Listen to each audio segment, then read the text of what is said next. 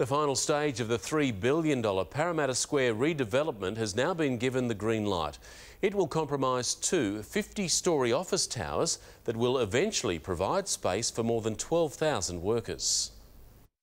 Skyscrapers worthy of the name, towering above Parramatta. Two new office buildings to rival Sydney CBD, providing space for thousands more jobs in the Greater West. We still have a little bit to go to catch Sydney, but we're certainly looking to complete Sydney more than compete with it. Work on Parramatta Square began 2 years ago, with towers 3 and 4 slated for completion by November.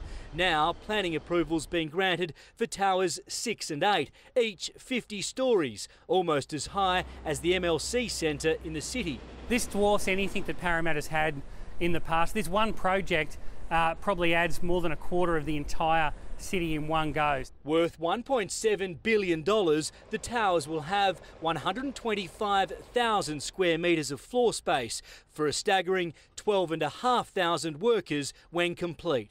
Despite the approval of the towers, the sky is not the limit for future high-rise buildings in Parramatta. Already, an 89-storey proposal has been knocked back. Radar coverage for the new Western Sydney Airport will likely keep maximum heights at 50 storeys. I think that that's probably going to be the limit unless CASA decides to put in an extra radar somewhere. The first tower is due for completion by 2021, the second by 2023.